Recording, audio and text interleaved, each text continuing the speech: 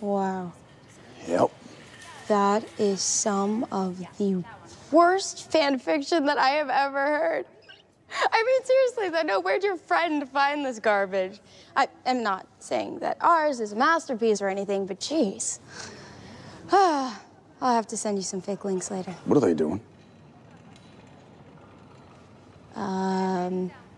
Kids these days call it hugging. Is that in the show?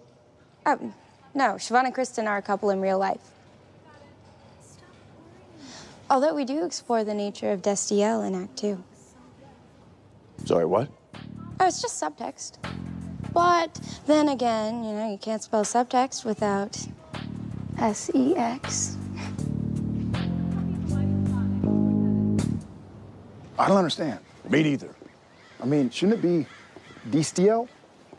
Really? That's your issue with this? No, of course it's not my issue. You know, how about Sastiel? Samstiel? Okay, all right. You know what? You're gonna do that thing where you just shut the hell up forever. Look, man, no EMF, no hex bags. None of their props are even remotely hinky. Other than the Charlie Kaufman of it all, I got nothing. You? Miss Chandler's office was just a pile of empty bottles and regret. She's probably face down in a bar somewhere or a ditch.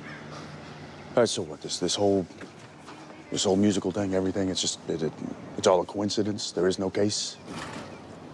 Unless you're seeing something I'm not. No, Dean, there's no case here. Okay.